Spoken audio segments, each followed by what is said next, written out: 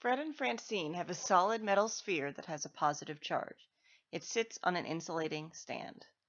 Fred thinks the electric field inside the sphere will be largest closer to the edge and then decreasing as you go to the center of the sphere. Francine thinks there's no electric field inside a conductor. So who is right? This conductor is in electrostatic equilibrium.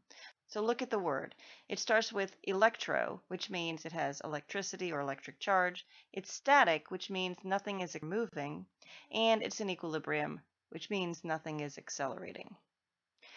When something is in electrostatic equilibrium, the charges will spread out as far from one another as possible. This happens almost instantaneously as soon as a charge goes on an object, and the charges will go to the outside of the conductor because they want to go as far away from each other as possible. This is an example of a conductor that's not symmetric, but the charges have all moved to the outside. The result is that there is an electric field of 0 on the inside of a conductor. And this is because if there were an electric field on the inside, it would apply a force to any charge on the inside, causing those charges to accelerate. If that happened, it would not be in electrostatic equilibrium. So the result is there is no electric field in the center of an electric conductor. The electric field on the outside of the conductor is perpendicular to the surface. If you look at a conductor that's not shaped symmetrically, any place where the charges are more collected, you're going to have an electric field that's the strongest at those pointed ends. So Francine is right. There's no electric field inside a conductor that's in static equilibrium. This is the concept behind a Faraday cage. A Faraday cage is a conductive cage with no electric field inside. So let's see an example of one.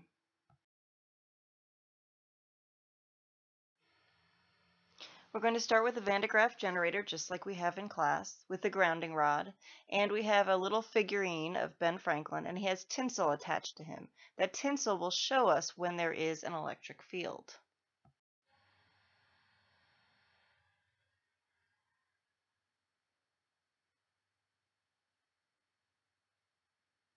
So if you turn on the Van de Graaff generator, you can see that the tinsel will respond to the electric field because the electric field will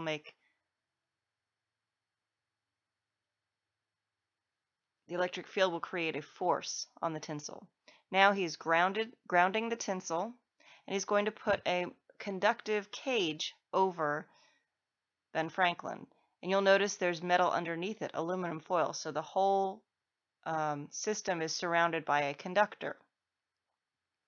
When he turns on the Van de Graaff generator, the tinsel attached to the back of the cage responds to the electric field, but the tinsel inside does not, and that's because there is 0 electric field inside a Faraday cage.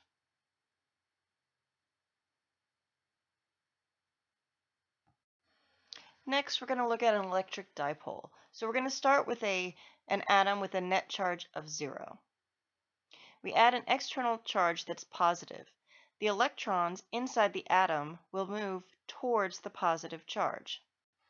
The result is that the negative charges are attracted to the positive external charge, and we end up with negative charges to the left and positive charges to the right. This creates an electric dipole. This is when we have 2 equal but opposite charges with a separation between them. We often draw an electric dipole like this, with a negative charge and a positive charge. An electric dipole moment is the vector that points from the negative to the positive charge of a dipole. And we can put an electric dipole inside, we draw it like this, and we can put it inside a uniform electric field.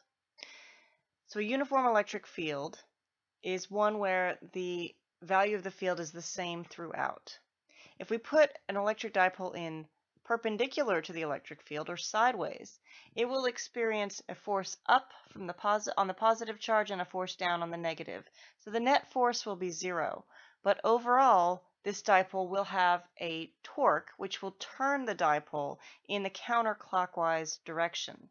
We could also put the electric dipole in at an angle to the electric field. And again, we would have a positive force upward on the positive charge. We would have a force downward on the negative charge. And overall, a torque on the electric dipole moment, which would turn it counterclockwise. If we put the dipole in aligned with the electric field or parallel to it, it will experience an equal force up and force down and no torque. So the electric dipole will be in equilibrium if it is aligned with the electric field. It will not move or change direction. Now we're going to see how we can calculate the electric field caused by an electric dipole. The electric field from multiple charges is the vector sum of the electric field due to each of the charges. So we're going to figure out what is the electric field at point A and what is the electric field at point B if we have a dipole with a positive and a negative charge. First, to find the electric field at point A, we have to consider the electric field caused by the positive point charge. That will be in the upward direction because electric fields act as though they were a positive probe charge. We also have an electric field from the negative point charge, and that will be in the negative direction because we can imagine it's a positive charge at point A, and that will be attracted to the negative. But the magnitude will be less because the distance between point A and the negative charge is greater. So overall, if we add those two electric fields together, we will get a net electric field upward. At point B, we're going to have an electric field from the positive charge that goes down and to the right, and an electric field from the negative charge that goes down and to the left. It goes towards the negative charge because it acts like a positive point charge. The vector sum of those two vectors, the x direction will cancel, and the vector sum will be a net vector, a vector that points downward. Now let's look at the electric field vectors that result from an electric dipole. You'll notice that around the positive charge, your electric field vectors are going to point away from the positive charge. Around the negative charge, our electric field vectors will point towards the negative point charge. It's in the middle that things look a little bit different, and that's because our vectors are vector sums of the positive and negative electric field vectors. The result is that overall, the electric field will point downward if you're the same distance between the positive and negative point. Now we're going to consider a special device called a parallel plate capacitor, and we'll be using this in electrostatics but also in electric circuits. A parallel plate capacitor has two plates that conduct electricity. They're called electrodes, and they have a very thin gap between them, and that gap is a distance, in this picture, a distance d. They have an area A, and the area does matter for figuring out values for the capacitors. One electrode has a total charge of a negative Q on the top, and then the bottom one has a charge of a positive Q. It doesn't matter which is on the top or bottom, that's just for this picture. What is special about a parallel plate capacitor is that it makes a uniform electric field. So at any point between these two charged plates, your electric field value will be the same.